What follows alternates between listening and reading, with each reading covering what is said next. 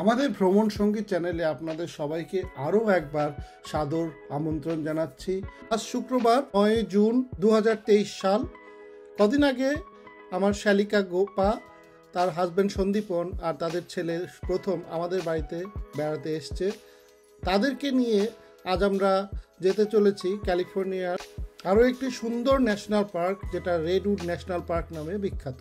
এই redwood national পার্কে রয়েছে পৃথিবীর দীর্ঘতম বা সবচেয়ে লম্বা গাছগুলো।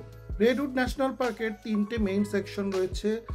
ইউরেকা শহর থেকে একটু নর্থে অবস্থিত রেডউড ন্যাশনাল পার্ক সেকশন, তারপরে সেন্ট্রাল বা মাঝখানে রয়েছে প্রায়রি ক্রিক আর রেডউড স্টেট পার্ক, আর নর্থে রয়েছে জেরেডায়া স্মিথ রেডউড স্টেট পার্ক। এই 3টে সেকশন ছাড়াও হাম্বলড রেডউড স্টেট পার্ককেও অনেক সময় এই রেডউড ন্যাশনাল পার্কের অন্তর্গত ধরা হয়ে থাকে। রেডউড ন্যাশনাল পার্ক ঘুরে দেখবার জন্য যেই ছোট্ট জায়গাটিকে আমরা আবাসস্থল হিসাবে বেছে নিয়েছি, সেই জায়গাটির নাম হচ্ছে ক্রিসেন্ট সিটি।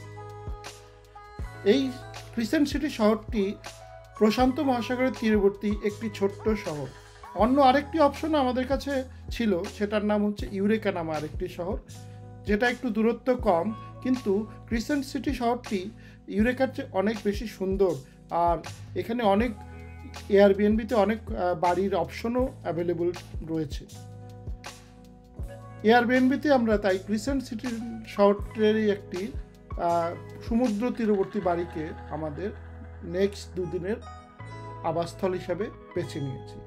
ক্রিসেন্ট সিটি আমাদের বাড়ি ইউনিয়ন সিটি থেকে 380 মাইল দূরত্বে অবস্থিত, যেখানে ইউরেকা আমাদের বাড়ি থেকে 295 মাইল দূরত্বে অবস্থিত। এখন 1:10 বাজে, দেখা যাক ট্রাফিক কেমন থাকে। এখন দেখাচ্ছে 7 ঘন্টা 3 মিনিট। এত তাড়াতাড়ি পৌঁছানো যাবে না, 8 ঘন্টা তো লাগবেই।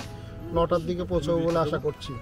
আমরা পৌঁছেছি এমিরিভিল। এখানে বিশাল জ্যাম পড়ে গেছে। এমিরিভিলের ডান দিকে আমাদের আইকিয়াটা পড়ার কথা, আর এখন বিশাল জ্যাম, কিছু করার নেই। 3 মাইল নেক্সট 3 মাইল জ্যাম রয়েছে। বার্কলি এই জায়গাটা সবসময় জ্যাম হয়।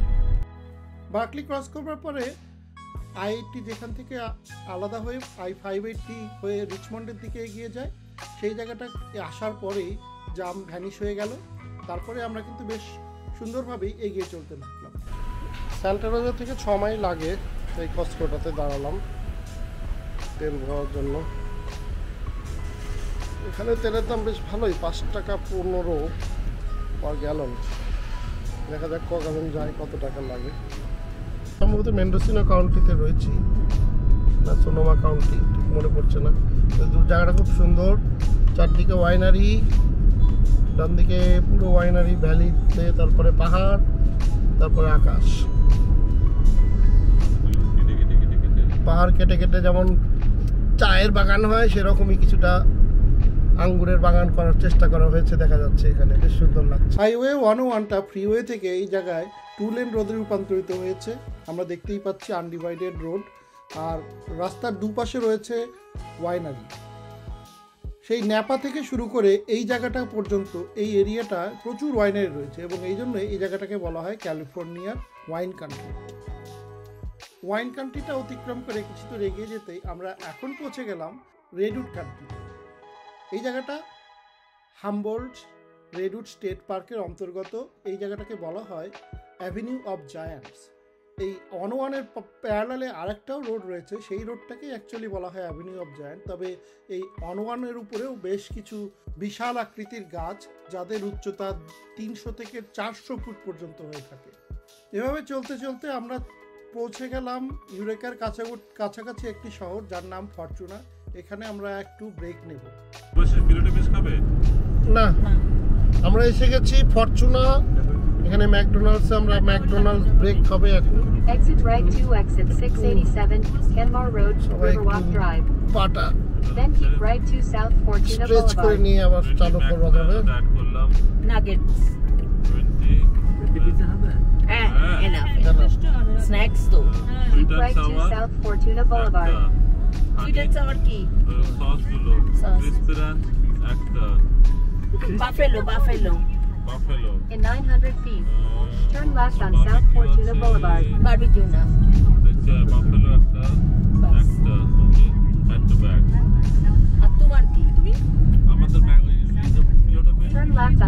Fortuna Boulevard. ফরচুনা বুলেভার্ড। ফ্রাপে ক্যারামেল ফ্রাপে। তুমি কোনো বার্গার খাবে না? না। ফরচুনা শহরের ম্যাকডোনাল্ডে আমরা স্ন্যাক সেরে আর একটু হাত পা একটু স্ট্রেচ করে নিয়ে আবার আমরা যাত্রাপথের দিকে এগিয়ে চললাম। এখান থেকে ক্রিসেন্ট সিটি আর 102 মাইল দূরত্বে অবস্থিত, তাই আমরা ড্রাইভার চেঞ্জ করলাম। সন্দীপন এখান থেকে বাকিটুকু ড্রাইভ করবে। ফরচুনার থেকে 20 মাইল যেতেই আমরা পৌঁছে গেলাম নর্থ ক্যালিফোর্নিয়ার সবচেয়ে বড় শহর ইউরেকাতে। ইউরেকাতেও অনেকগুলো হোটেল আর এয়ারবিএনবির অপশন রয়েছে, তাই রেডউড ন্যাশনাল পার্ক দেখতে আপনারা এই ইউরেকা শহরেও রাত্রি যাপন করতে পারেন। ইউরেকা থেকে বেশ কিছুটা এগিয়ে আসার পরে একটি ছোট্ট শহর পরে, যেটার নাম হচ্ছে অরিক। এই ছোট্ট শহরটি ক্রস করে আমরা একটা স্টপ নিলাম। এইখানে অনেকগুলো এল্ক একটা সুন্দর মাঠের মধ্যে বিচরণ করছিল, তার কিছু ছবি এখানে আমরা দিলাম। এটি আমাদের শেষ স্টপ ছিল। এখান থেকে ক্রিসেন্ট সিটি আর মাত্র 40 মাইল দূরত্বে। ক্রিসেন্ট সিটি ঢুকে যাচ্ছি প্রায়, আর আমাদের বাড়ি এখান থেকে 3.5 মাইলের মতো। আমরা প্রায় এসে গেছি আমাদের এয়ারবিএনবির হাউসের কাছাকাছি। এই সামনে সমুদ্র দেখা যাচ্ছে, সমুদ্রের ঠিক সামনেই আমাদের বাড়ি।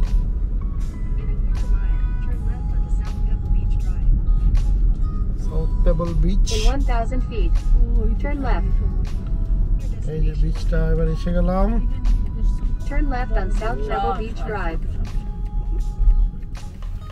এই বিচটা দেখলাম। জানি না কোন টাকার নিজের কোন টাকার এয়ারবিএনবি।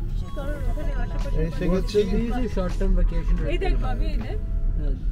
এসে গেছি। Destination is on your left.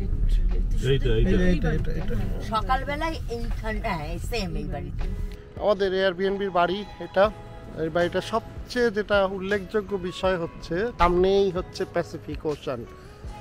বাড়ির পরে রাস্তা, রাস্তার পর প্যাসিফিক ওশান, বিচ, বিচের পরে ওশান। আমরা পৌঁছে গেছি ক্রিসেন্ট সিটি। ক্রিসেন্ট সিটিতে আমাদের এয়ারবিএনবি বাড়িটা একটা ট্যুর দেওয়া যাক। এটা হচ্ছে গ্যারেজের সামনে ডান দিকে এইখানে হচ্ছে লিভিং রুমের সোফা সেট রয়েছে প্রচুর। লাইট জ্বালালাম। এখানে এটা ওভেন।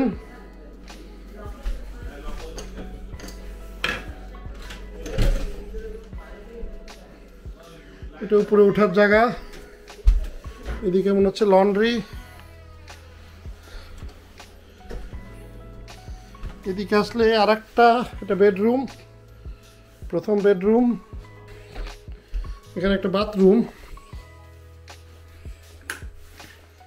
ছোট বাথরুম। এখানে এইটা সবচেয়ে বড় বেডরুম।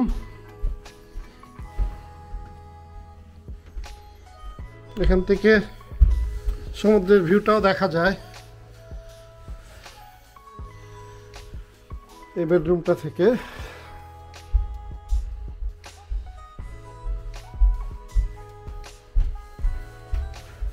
এটা ক্লসেট ইয়ে আছে, ম্যাট্রেস আছে। এটা বেশ বড় বাথরুম, ড্রেসিং প্লেস। সবাই ঘরে ঢুকতে আমি ড্রোনটা নিয়ে একটু বেরিয়ে পড়লাম, একটু ড্রোনের শট নেওয়ার জন্য। এখন আলো অনেকটাই কমে এসেছে, তবু এখনো পুরোপুরি অন্ধকার হয়নি, একটু আলো আধারিতেই চলছে। তাতেও ড্রোন শটগুলো খুব খারাপ আসেনি। আপনারাই দেখুন উপরের শটগুলো। এই ক্রিসেন্ট সিটি শহরটায় ছোট্ট শহর, আর এই আমাদের বাড়ির সামনেই প্যাসিফিক ওশানের একটা সুন্দর ভিউ সবসময় এখান থেকে পাওয়া যায়। তো এখানেই আজকের মতো শেষ করছি।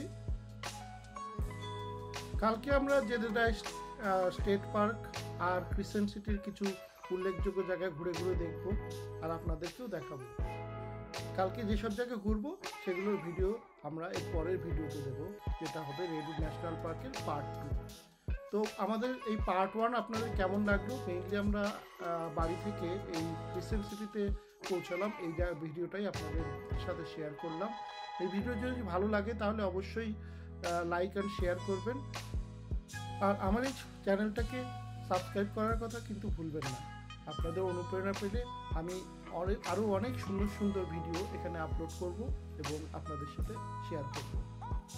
সর্বশেষে আপনাদের সবাইকে জানাই শুভেচ্ছা। আপনারা সবাই ভালো থাকবেন, সুস্থ থাকবেন। আবার দেখা হবে আরেকটি ভিডিওতে। ততদিনের জন্য শুভ বিদায়।